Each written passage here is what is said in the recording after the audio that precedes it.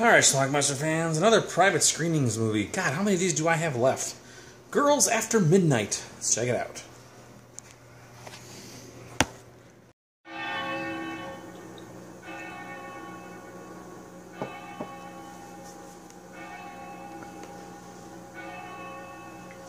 One calls a finishing school.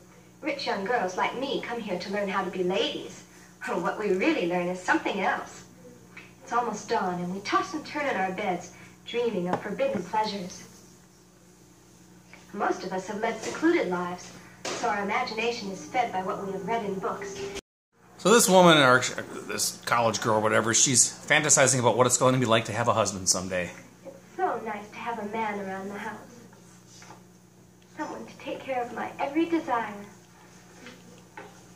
I'm so impatient with longing. I wish he'd hurry up. Well, she's all hot to trot, but dude just wants to go to sleep.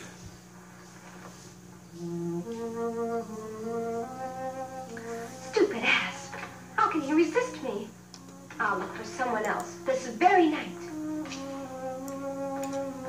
So that's her plan now. She's going to wander out and look for another man to sleep with. So she goes up into the attic of whatever building they're in to hang her panties on a line like laundry. Well, she doesn't realize that there are 3 naked men standing behind her.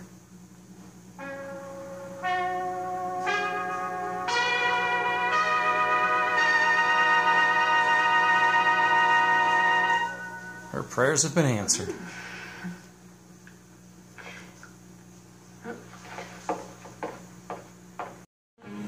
Well, I can't show you much of anything, but she basically takes turns with them and they all sleep with her up there. So the girls are having this nude pillow fight in their room. Yes, those things happen. And then the headmistress leaves her man to go check on them. Of course, the girls somehow know that she's coming, and by the time she gets there, they've all gotten back into bed. I wish I could have shown you that nude pillow fight. It was awesome.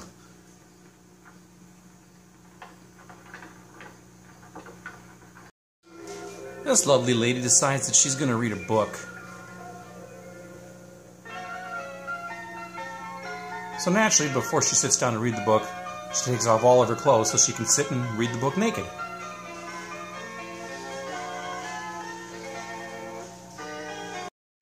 Later on, she says she's fantasizing about being a whore. I can't show you much more than this. But a realization occurs. Oh well, perhaps being a whore could be a bore. Sort of like a visit to the dentist. Where does it hurt? No private screenings movie would be complete without some lesbians. This woman's with a photographer who likes her a lot. An artist would be sensitive to all a woman's needs. Back to our lesbians again. I don't even know who these girls are. Another story from another girl. I have a friend who likes to go to the movies alone. And I used to wonder why. Finally, she told me.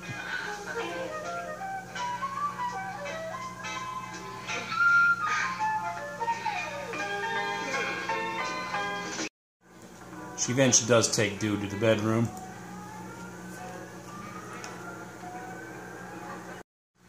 While the girls sleep, they're about to be visited by a completely naked man climbing up their building. Climb the walls. But they're going to be aware of it. Hey, did you hear that? Listen, girls. I think someone is climbing up the wall outside. Let's hope it's a man. Finally, the dude arrives. And even though they wanted a man, she bashes him in the head with it. But don't worry, they'll wake him up. I didn't mean to hit him that hard. Anyway, they make him play this weird game where he is blindfolded and he has to feel for the right girl. Eventually, he sleeps with this girl named Michelle in front of everybody else. While Michelle is sleeping with the dude, she tells a story to herself about how she serviced an entire band once. So one dude leaves, and the next guy goes. They basically take turns with Michelle.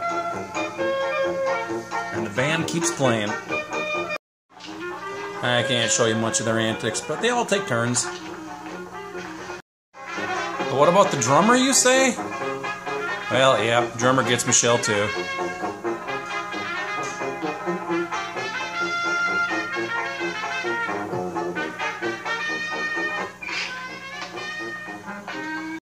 The last scene in the movie has absolutely nothing to do with the movie. It's just a completely nude woman jumping rope.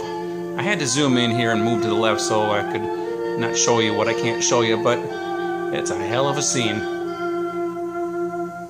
Alright, let's talk about Girls After Midnight. Boy, this is the quintessential private screenings movie, man. These fucking movies, man. They're just chock full of nudity, as all the private screenings movies are, but this one's even more so. I mean, there's no fucking plot in this movie. Almost literally no plot. There's a bunch of girls at a girls' school, and then we kind of see a bunch of sex scenes come out. Now, again, there's no hardcore sex in these things, just like all these other early 70s German romps. There's full frontal nudity from these women bouncing around, doing whatever. This one has a lot of penis in it, too. There's a lot of naked men in this movie. Basically, every man who you see gets naked, and they see their butt, we see their dick, we see everything flopping around. And again, there's no plot here. We just see, it's like one sex scene from another. I guess it's kind of floating around this, revolving around this, this girls' school, which does feature a naked pillow fight, by the way, so those things do happen. And, there's this naked guy this guy comes up to the school, and I guess he wants to have sex with some of the girls inside. So he undresses outside in the middle of the night, takes off all his clothes, and then he climbs up the building naked. And then the girls hear him, and eventually he comes into the window, and they hit him with a vase, and they're all like, "What did you do that for? He wanted us, and we knocked him out. I know how to wake him up." They wake him up, and then he's like, "Okay, who should I have sex with?" And he picks one, like he's blindfolded. I don't know. He has sex with him, with this girl named Michelle in front of everybody else, and they're all jealous because Michelle got him, and nobody else did. And then this Michelle's like, "Oh boy, they think there's something, but I've taken care of a whole band at one point." Then we see a scene with her servicing this entire pop band or something, I don't know, drums and horns and everything. One at a time, these guys go and have sex with. There's just sex, sex, sex. And this movie, like I said, this movie's dirty. Again, no hardcore stuff here, obviously. There's no erections. Lots of penis, though. But there's a lot of vagina. I mean, there's a lot of, like, full-on close-up of, like, vaginal lips. You don't see that in movies like this, really. I mean, you only see stuff like that in pornography, which this is not by any means. But there's a lot of close-ups of vaginas in this movie. Which, hey, as a red-blooded American male, that's great. I like vaginas. I'm just kind of very shocked to see it. And there's just this weird thing, like, first of all, you see the guys, they get naked, their dicks are completely flaccid, obviously, and then, like, 2 seconds later, they're on top of the woman humping her, which doesn't work. You have to have an erection. They don't have erections. And there's this bizarre scene, which I couldn't show you. This woman, this teacher, was having sex with her boyfriend on the bed, and then she'd be, like, riding him, and then she'd hop off him, get to the back of the bed, climb up, and then jump on top of his crotch, and allegedly jumped right on top of his dick, which doesn't work. But she did that, like, 3 or 4 times. Oh, what a movie. Anyway, this is private screenings. Now, this is not available on DVD. This is what the pre-recorded VHS looks like, which I have, and I made some homemade box art from this. It is, the original title was like Machten Fracken Gaga Gaga. I don't know. It's some German title. Yeah, not available on DVD in any country that I can find out. So that's obviously the Americanized title here, starring Esther Struder and Monica Kalin.